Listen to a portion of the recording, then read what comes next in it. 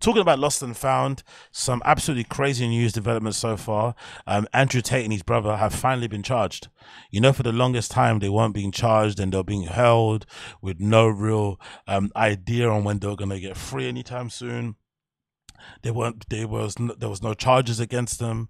The Romanian officials or the Romanian court system just kept prolonging and adding more dates onto the time that they were being in prison for because they wanted to do more investigations. And then eventually, the Tate brothers ended up getting out of prison and being on house arrest whilst the investigation is still rumbling on, which is a bit strange way to kind of approach it. But every country's got their way of doing stuff. But essentially, they have their suspicions.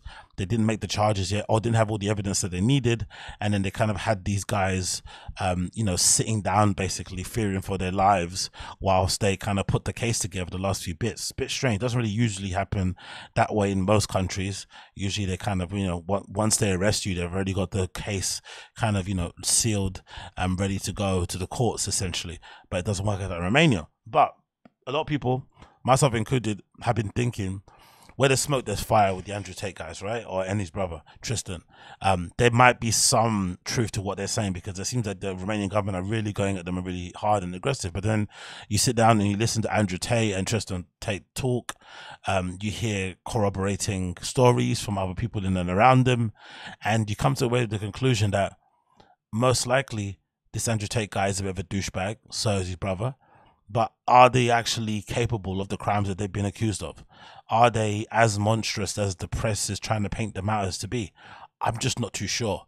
Yes, would it be, if you're a parent, would you be super happy with your kid listening to the rhetoric that's coming out of these guys? Maybe, maybe not too sure. There's plenty of other bad influences out there outside of people like this anyway, especially in the mainstream media. Let's not even try and fake that.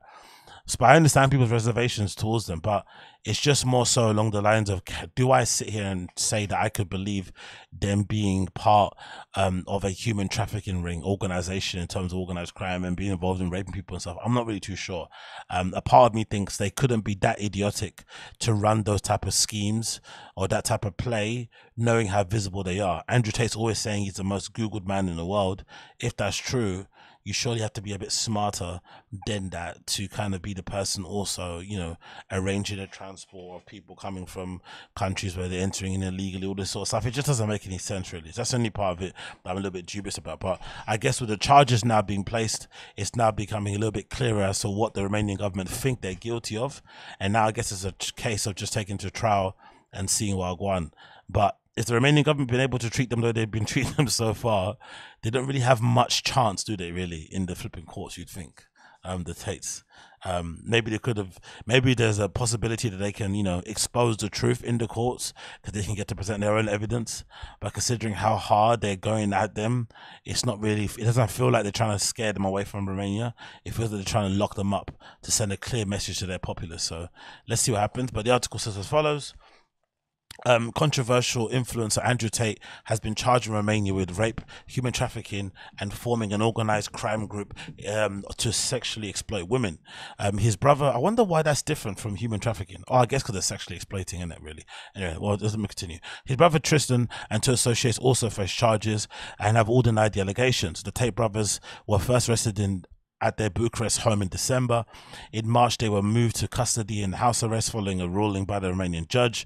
The indictment deposited with the Bucharest court says that the four defendants formed an organized crime group in 2021 to commit human trafficking in Romania, but also in other countries, including the US and UK. God damn, world tour. It names 7 alleged victims who say that they were recruited by the Tate brothers through false promises of love and marriage. So there's 7 alleged victims. I know Tristan's arguing that they don't exist and that these are psyops, but let's see what happens when it goes to court. The alleged victims were later taken to buildings in a place called Ilfov County in Romania, where they were intimidated, placed under constant surveillance and control, and forced into debt, according to a statement from Romanian prosecutors. The defendants allegedly then forced the women to take part in pornography, which was later shared on social media. One defendant is accused of raping a woman twice in March 2022.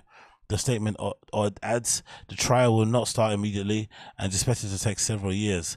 A Romanian judge now has 60 days to inspect the case before he can be sent to trial. The media team for the Tate brothers says, while this news is undoubtedly predictable, we embrace the opportunity to present or to demonstrate their innocence and vindicate their reputation. It added that the indictment also allows us to present a comprehensive body of evidence diligently collected and prepared over time, which will undoubtedly substantiate the brothers' claims of innocence. There's also separate charges still being under investigation, which could lead to a separate indictment, including money laundering and trafficking of minors. So they could get found not guilty of those other charges and then get hit with the other ones straight as they walk out, like Boosie did when he got picked up after his one case got dismissed and the other one didn't. He went on to gain notoriety online from Twitter from banning people from saying women should bear some responsibility for being sexually assaulted. He has since been reinstated. Despite social media bans, hold on, what did he do? Let's read that again. What did he do to get removed? He went on to get notoriety online. His fight with banning world, so he ended up banging his head on the floor. Let's see again.